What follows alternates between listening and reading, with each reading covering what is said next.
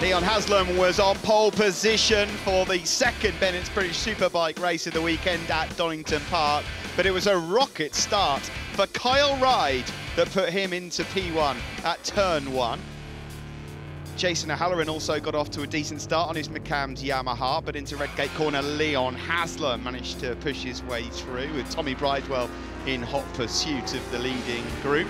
Danny Kent at this stage was in 5th place, but there was drama for Glenn Irwin, who unfortunately went out in the first sector. Bridewell then made his move on Leon Haslam to move up a spot, and Kyle Ride, whilst leading, made a rare error, leaving Tommy Bridewell to inherit the lead. The safety car came out though because of debris on the circuit, and then what a race. The final 5 laps were Haslam was leading, but O'Halloran came through. Haslam then bit back again. Everyone at this stage in with a shout of potentially winning the race.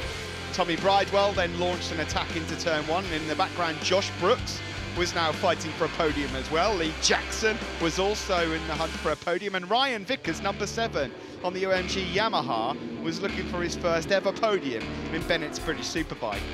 As the laps ticked down, they were 3 and 4 abreast heading into the foggy S's. At this stage, Haslam and O'Halloran side by side, clipping the curb. We're going into the green, lifting his arm up and having to let Tommy Bridewell back through. But then watch this move from number 7, Ryan Vickers, as he went from 5th up into 2nd in 1 corner.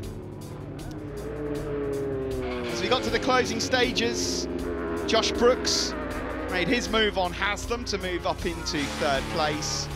And as the checkered flag came out, Jason O'Halloran got back to winning ways. He was victorious ahead of Ryan Vickers, who picked up his first podium, with Brooks finishing 3rd and taking the championship lead.